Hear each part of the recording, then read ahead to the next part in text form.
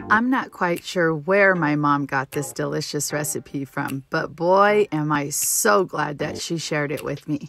These homemade biscuits are absolutely amazing.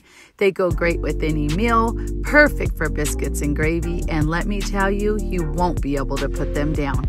Here's a list of all the ingredients that you'll need. Make sure to take a screenshot and let's get started. Welcome to the Cooking with Amy's Kitchen Show. If you're looking for easy, delicious recipes that are budget friendly and are made with ingredients you most likely have at home, then you've come to the right place. Grab you some pen and paper and let's start cooking. I have my flour, baking powder, sugar, cream of tartar, salt, my large egg, my 1 cup of whole milk, my 3/4 cup of super cold butter, and I've already sprayed my pan with some Pam. Add in all your dry ingredients into the flour. Let me get that done. All right, I just use my hand, get it mixed together. Make sure there's no clumps in your flour. You can pre-sift it if you like. All right, so it's ready to go. Now time for my butter. Get it in there, and you want to break this down and mix it until your butter is about pea size mixed in with the flour. So I just crumble it with my hand towards the end, grab a fork, and just get any of the leftover large clumps broken down and get it all mixed together. All right, so my flour is perfect. Now time to add in my egg. Now for the milk. You can use a spoon or a whisk. Again, I just use my hand. Start mixing your dough. It will be sticky.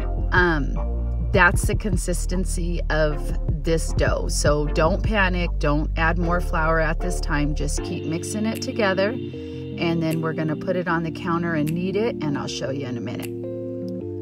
All right, so add a generous amount of flour. Add your dough onto the counter and just start working it, rolling it back and forth. You're gonna knead it for about 3 to 4 minutes. That's how long it takes me just to get the dough to the consistency that I want, and it won't be sticky at this point. So it's ready to go.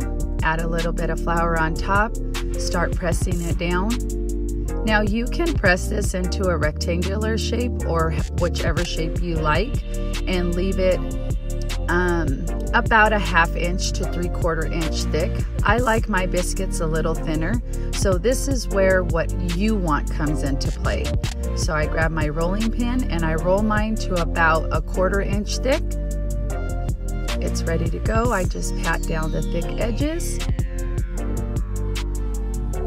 All right, I'm using just a cap. You can use a cup or a biscuit cutter.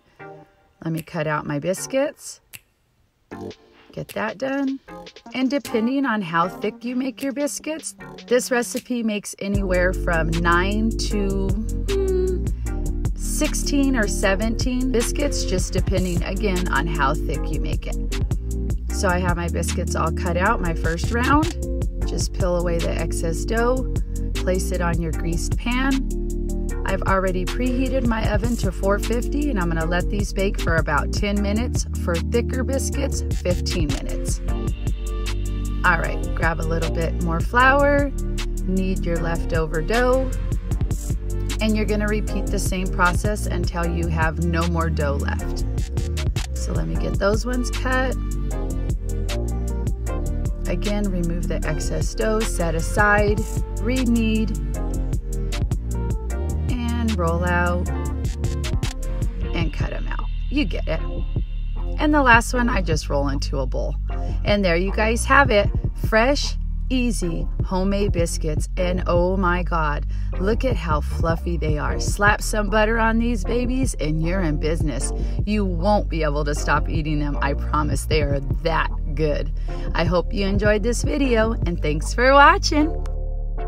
As always, I thank you guys for watching. Don't forget to like, share, and follow me on Facebook for more great recipes.